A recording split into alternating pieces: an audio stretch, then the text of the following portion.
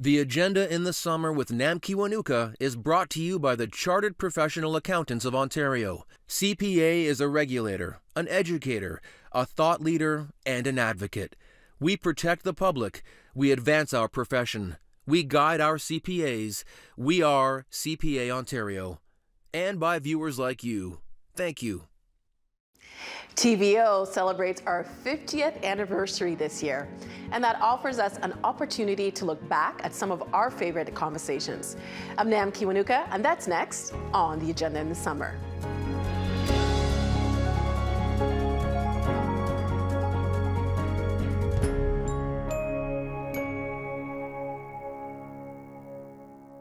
Chanda Prescod-Weinstein studies some of the most complex questions in science. Perhaps that's part of what helps her stare down tough issues here on Earth, too, such as those she's encountered as a young woman of color breaking barriers in the STEM fields. She is assistant professor of physics and astronomy and a core faculty member in women's studies at the University of New Hampshire. And she joins us now. Welcome.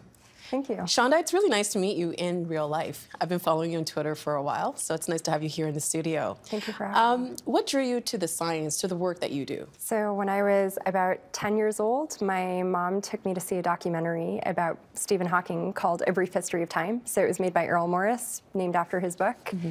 And about halfway through the movie, they were talking about how Einstein hadn't figured out what happens at the center of black holes with singularities. And I was like, wait, you can get paid to do that?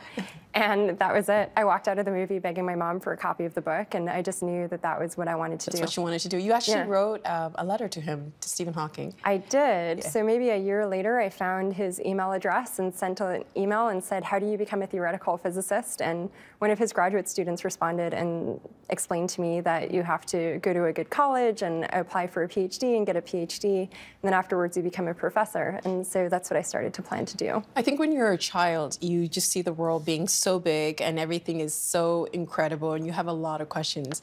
When you look back, do you remember what drew you to it? What piqued your interest, your curiosity at 11 years old to do the work that you're doing right now? I think part of it, my parents were both activists, and so I spent my entire childhood sort of being confronted with things that weren't going right in the world and things that needed to be better about the world. And I think part of what was attractive to me about doing cosmology and particle physics was here was a thing that was sort of beyond these human concerns. And I think that that was part of what was attractive to me about it. It was just something that was bigger than all of us, but interested all of us, which is where do we come from? Mm-hmm. Why are we here? Like these really big esoteric questions. Speaking of the big issues that are happening here on Earth, you are a person who is active in the National Society of Black Physicists, the Society for the Advancement of Chicanos/Hispanics and Native Americans in the Sciences, the Committee for Sexual Orientation and Gender Minorities in Astronomy, and you've also been involved with the Jewish Voice for Peace Academic Advisory Council. How do you identify? I'm a queer Black woman who I would say I believe in pan people of color organizing and working together, and I'm an anti-racist organizer, and I think that that's what drives my work in all of the organizations, that I think it's very important to focus on ending racism and working for underrepresented minorities, which in the United States is traditionally people of African descent, people who are Hispanic identified, and people who are Native American. And so I'm just very focused on how we can move towards equity and equality. And you're also, I think, the 64th Black woman in... So the numbers change. But if we're just looking at African-American women who have earned PhDs from departments of physics, I was something like number 51, number 52. And to give that context, there are about 2,000 PhDs in physics awarded every year in the United States. So even though I earned mine in Canada, and so we would have to expand the numbers a little bit, the numbers of African-American women earning PhDs in physics is far too low compared to our percentage in the population. What do you think needs to be done to make that higher, that number higher? So I actually got a tweet from a Black woman who was an undergraduate at Waterloo when I was a PhD student there, and she said that it was very heartening to see me on campus because she had never seen a more senior Black woman. But she never reached out to me, and eventually she found that it was a very stressful environment, and without any support, she ended up switching degrees to psychology. And that's a story that I hear over and over again from Black women. A lack of mentoring, a lack of representation, a lack of support really translates into people feeling unwelcome in the field, and like people like them aren't supposed to be there. And eventually it's just emotionally grueling for a lot of people, and so they walk away. And what do you think has allowed you to stay? I'm really stubborn. I mean, you could ask my mom about it. It's not her favorite quality most of the time. But it's helpful in this world. It's helpful in this world, and I think I inherited it from her as well. Sorry, Mom. But I think you have to be unusually stubborn and unfairly stubborn. I don't think that it's not something that I would say to someone, this is a quality you have to have. I think it's a quality that is currently necessary, but I think in future, that also means that we only get a certain type of person who's acting as a scientist, who's the person who can overcome these barriers. But what about all of the people who have different types of personalities? If you're not a noisy person, that doesn't mean you're not a good scientist. I just want to read something that you have on your website under the heading, Who I Am. And you write, "Science is a collective human endeavor. My goal is to chip away at what we think we know and what we don't know in order to expand what we actually know. I believe the universe is always more amazing than we think it is." Is there something that struck you as more amazing about the universe recently? I guess this isn't recent, but the one that I always like to share with people is that the pop culture black hole story that we hear is that you cross the event horizon and you fall into a black hole and then you can't get out. But I actually think that what happens is way more fantastical than that. So in fact, the properties of space and time change once you cross the event horizon. So space starts to act like time. And so as we all experience, time only goes forward. So inside a black hole, space only goes forward, which means if you try and turn around and walk away, you're still walking forwards. That is so fascinating. Right, that's so much better than you fell in and you can't get out, right? I love that. Well, you study dark matter. Many people have heard that term, but I don't know if many people know what it means, myself included. Could you give us a layman's explanation? Yeah, so I think the first thing I would say about dark matter is that I actually think dark matter is not a very good title for it. And it's definitely from a different era. It was first coined in the 1930s. So I think that at a different time, it would have gotten a different name. What would you call it if you could? So I think I would call it clear matter or transparent matter or invisible matter. So the main thing is that light goes through it, and that's why we can't see it. So it's very different from things that are dark, like the floor in here is dark, and I can see it just fine, right? And that's because light's reflecting off of it still. Okay. But with dark matter, there's no reflection. Light's just going right through it. And we are actually not 100% sure that dark matter exists.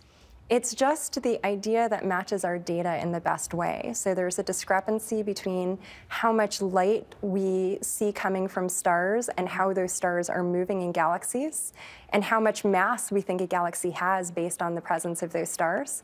So to make that mismatch work, you add dark matter into the equation, and everything works out. Why is it important to study this? So, you know, I think that's a really deep question, right? Yeah. That's a very, I think different people have different reasons for coming at the dark matter question. To be honest, I did not plan out a career where I was going to be working on dark matter. It's something that I fell into because of the research group I ended up in as a postdoctoral fellow at MIT. But I think that, you know, when I say that the universe is always more fantastic than we think, we have no idea. When Einstein wrote down general relativity, we had no idea that later we would all be using it every day in the form of Google Maps, because GPS requires general relativistic corrections in order to work. Right. So we actually just don't know what's around the corner and why it will be practical or what's next. But the other thing is that every human culture has come up with a cosmology and a story of where we come from. I think we're a storytelling species, and this is a storytelling process. This is part of the story. Yeah, this is our story. Oh, another thing that you study are axions. What are those? So axions are a hypothesized particle. Again, we don't know if it's real or if it's not. It was actually the byproduct of a mechanism that will help solve a problem in the standard model of particle physics. So you may have heard in the press that now that the Higgs was found at the Large Hadron Collider, the standard model of particle physics is complete. But it actually does have a few little problems wandering around that require some patches. Like what? So there's something called the strong CP problem. And with this problem, there's a prediction from the theory. So just the equations that we're writing down, these work perfectly for every other aspect of the standard model of particle physics, except they predict that the neutron will have something called an electric dipole moment. So we've been looking for decades for this electric dipole moment, and it's not there. So how do we get rid of this term in the equation? So one way of solving the problem is with this axion mechanism.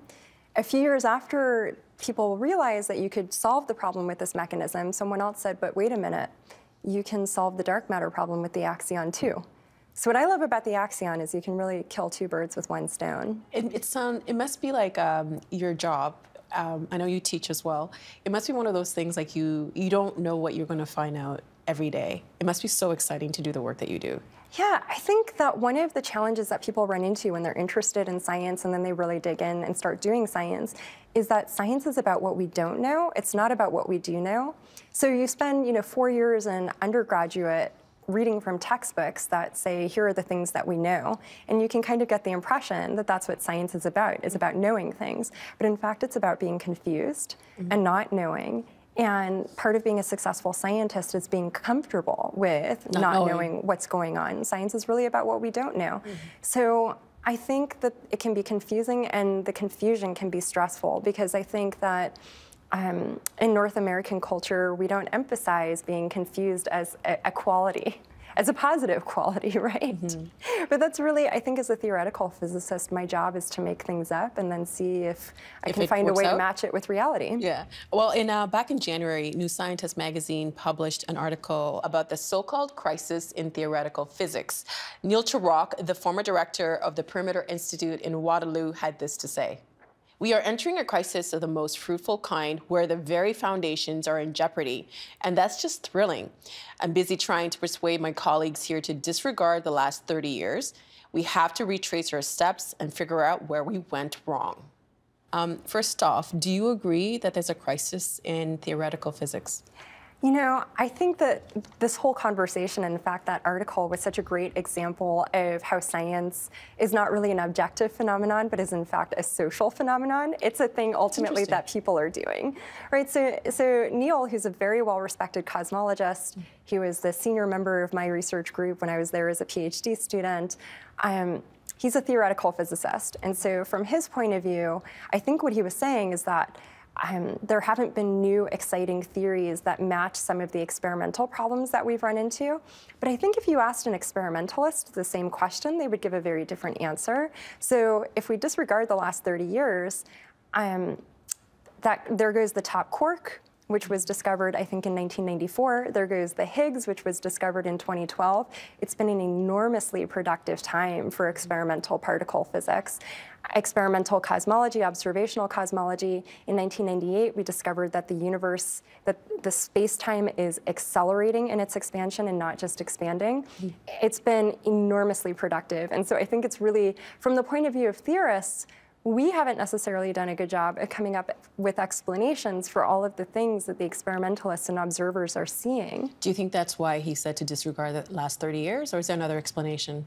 I suppose, but I don't know if I would agree that we should disregard the last 30 years. I think that we keep plugging along, and our job is to try things out and see if they work, and if they don't work, move on to the next thing. And at the same time, we also never know when a new idea is going to completely, radically change the way that we see the world. That's certainly what happened with special relativity in 1905 and with general relativity in 1915. But I don't think you can plan for that. I don't think that you can just say, okay, now it's time for a revolution. Revolutions in science, I think, happen when they happen, and we arrive at them partly because of the work that people have been doing before we get there. You spent some time at the Perimeter Institute. What was the most important thing you learned there? So I guess, again, I would say science is a social phenomenon. When I was there, there was only one woman member of the faculty, and in fact, at one point she said to me, look around the room. Everybody in here thinks that they're objective, but they're just people, and they have biases too. And I think that that was actually a really important note for me, not just as a student who, had less power than a lot of the people in the room, because most of them were faculty, but also as a scientist, to always be aware of the fact that I am not an objective machine. I'm still a person. I'm still going to have my preferences. Why do I work on axions and not some other dark matter candidate? There isn't some great logical reason for that. But just saying that, because I think there's a lot of skepticism around science right now. Someone hearing you will say, aha, she proved my point. There is bias in science. Do you think that, how do you tell people that science is important? And just by saying that you have a bias doesn't mean that you're not going to present the facts. So I think, again, there's a really important distinction here between theoretical physicists and experimental physicists. So if we were to take an example like global climate change, the experimental data, the observational data, is extremely clear there that we are experiencing man-made global climate change. That's not just a theory, that's something that's been tested. I do think that, for example, where you might see bias is it turns out that ExxonMobil knew that global climate change was a likely phenomenon. They were projecting this very early. I think the dates I've heard from the 1970s, 1980s, they made an active decision not to share that information with the rest of humanity. And in my view, put humanity at risk in making that decision. So I think that that's where bias comes in, is what information do you decide to share, what experiments do you decide to do, and which ones do you not do. And I think the decision not to talk about climate change early on was a very dangerous one and is a great example of how social bias can interfere with science and shape science.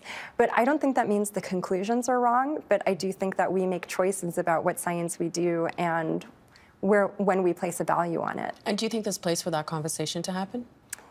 Yeah, I think there is difficulty in having that conversation, partly because I think scientists can be very tense. If we talk about how there is bias in science, then maybe people will stop believing that global climate change is real and will not feel a sense of urgency about taking action about it. And I think that we just have to grin and bear it, that we have to, the only way out is through. We have to have those difficult conversations, even if they are difficult. And as scientists, we should be prepared for that, because science is hard.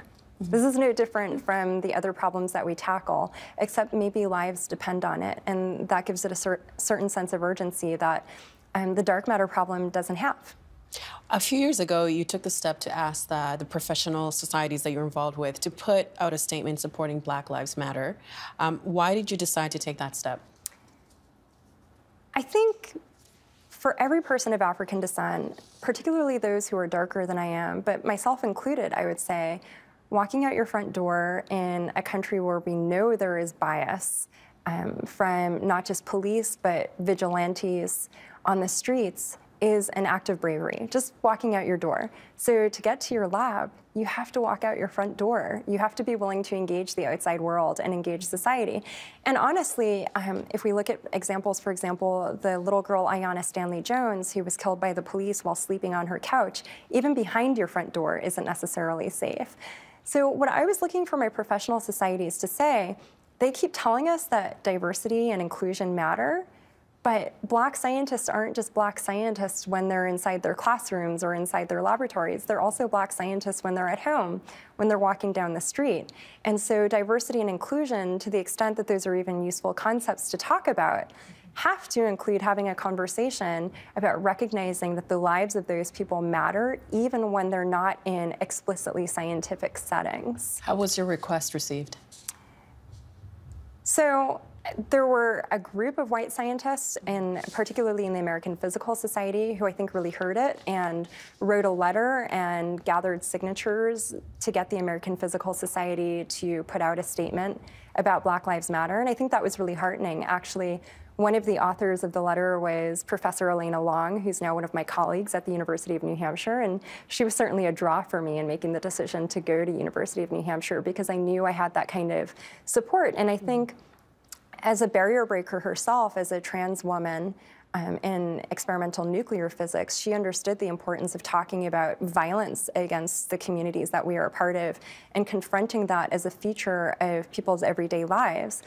At the same time, the lack of a statement, I think, eventually, we didn't ultimately really get a statement that explicitly said Black Lives Matter. And part of what I heard was that people who have police in their families would be upset about that. And I really don't see Black Lives Matter and the existence of police necessarily being, at least on the surface, conflicting statements. And I wonder about, my mentee who called me a few years ago and said, I was working late in the lab and I stepped out to take a phone call, and a white woman walked up to me and said that if I didn't show her ID, she was going to call the police on me. What do I say to that student? Is your professional society here for you, or are they not? What did you say to the student then? I said a lot of things that I probably shouldn't say on television. When students come to me with stories like that, they're very emotionally heartrending for me.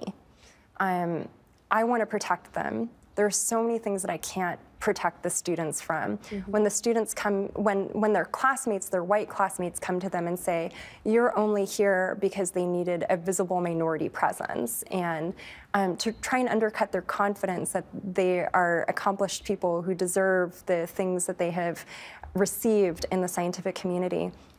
It's very difficult to not be able to shield them from that. And I think that that drives a lot of my activism, is that I can't stop any individual incident, but maybe I can move things so that those incidents are less frequent and eventually stop.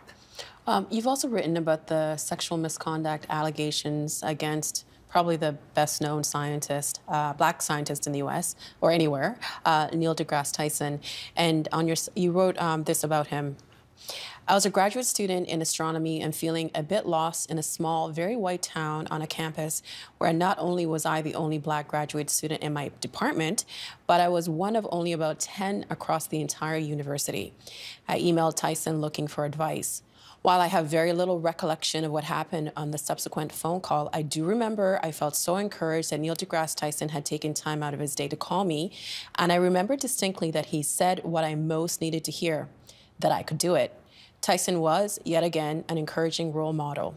But all of the men who have harassed or assaulted me have said similarly encouraging things. So the fact that I've had multiple positive interactions with Tyson over the years doesn't make it harder to believe that he is guilty of serious misconduct. We should say that he has denied the allegations. Why did you want to write this article? It's funny, over the years, I've had a very complicated relationship with how people respond to the existence of Neil Tyson and when they disagree with Neil Tyson. And I definitely noticed a pattern that people were a little more emotional when they found that they were in disagreement with him. When he said something about a movie or about science on Twitter that people disagreed with, people would create hashtags and sound very upset.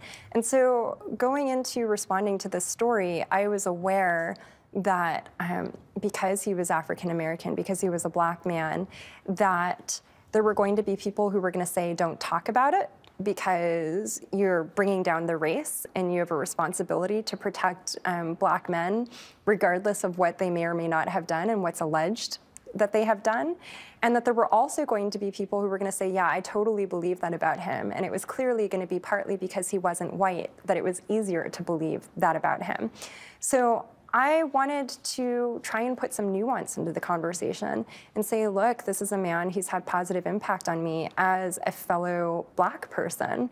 And at the same time, that doesn't mean that we can ignore these allegations. And I'm very concerned. Well, you've also mentioned your own experiences of assaults, and you wrote about what he was alleged to have done. Is physics a safe place for Black women? I mean, I think the question is anywhere a safe place for Black women? The stories that I hear from Black women in all kinds of professional / working environments indicate to me that misogynoir, the experience of misogyny paired with anti-Black racism, is everywhere. So I wouldn't say that physics is particularly bad. It's not particularly great either. So that's not to say positive things about physics. That's more that these phenomena of sexual violence and rape culture, it's a social problem. And physics is a community of people, which means that we bring the social problems from larger society into our community as well. I do think that the number of Black women in physics shows that it is a particularly harsh environment, even compared to, say, biology. Or, you know, particle physics is very different from biophysics. There are a lot more Black women in biophysics than there are in more traditional physics disciplines. So it's clear there are differences, but I would say I've heard horror stories from lawyers. I know that women who are working as house cleaners and domestic workers also face their own challenges with sexual violence, so I don't think physics is special. You write a lot on top of the work that you do, but now you're actually writing a book, and it's called The Disordered Cosmos. What's it like to write a book that will live on beyond your life, and looking back at that 11-year-old falling in love with science? So no pressure. I mean, but what does it mean to you? I'm very aware of the fact that it may, you know, if it does okay, that they might keep printing it for a while. If it doesn't do okay, then they stop printing it, and maybe I don't need to worry so much, right? I think it's very challenging, particularly with this book, that I'm not just going to be writing about the science that I do, but I'm also going to be writing about how race and gender shape science and have shaped the kind of science that I do and shape Black women's experiences in the sciences. And for that reason, I've definitely experienced a lot of challenge, and I'm actually still working through this as I write. You know, when I was a teenager, when I was 17 and leaving for university, I wasn't dreaming of becoming an expert on discrimination in physics. I was dreaming of solving problems in particle physics. And so there's a part of me that wants to write a book for that girl and to say, here's a book written to you, with you in mind, Black girl dreaming. And at the same time, I don't think that I can write a book that talks about race and gender without talking about problems. And so there's a real tension of wanting to write a book that can be put in young people's hands, and at the same time not wanting to scare them or make them think that the world isn't worth engaging with and being a part of. And that's a real point of tension, and thank God the book's not coming out for a while, so some time. Well, I hope you can come back when it comes out and we can talk to you about it. Yeah, yeah. Chanda, it's been so great speaking with you. I've learned so much. Yeah, thank you for having me. Thank you for being here. And that's it for tonight's Agenda in the Summer. I'm Nam Kiwanuka. Thanks for watching TVO and for joining us online at tvo.org. We'll see you again next time. The Agenda in the Summer with Nam Kiwanuka is brought to you by the Chartered Professional Accountants of Ontario. CPA is a regulator, an educator, a thought leader, and an advocate. We protect the public. We advance our profession. We guide our CPAs. We are CPA Ontario. And by viewers like you. Thank you. Looking for more of TVO's in-depth current affairs and documentaries? Visit tvo.org/daily and sign up for our daily newsletter with links to agenda interviews, Steve Bacon's blogs, and preview our upcoming documentaries. That's all at tvo.org/daily.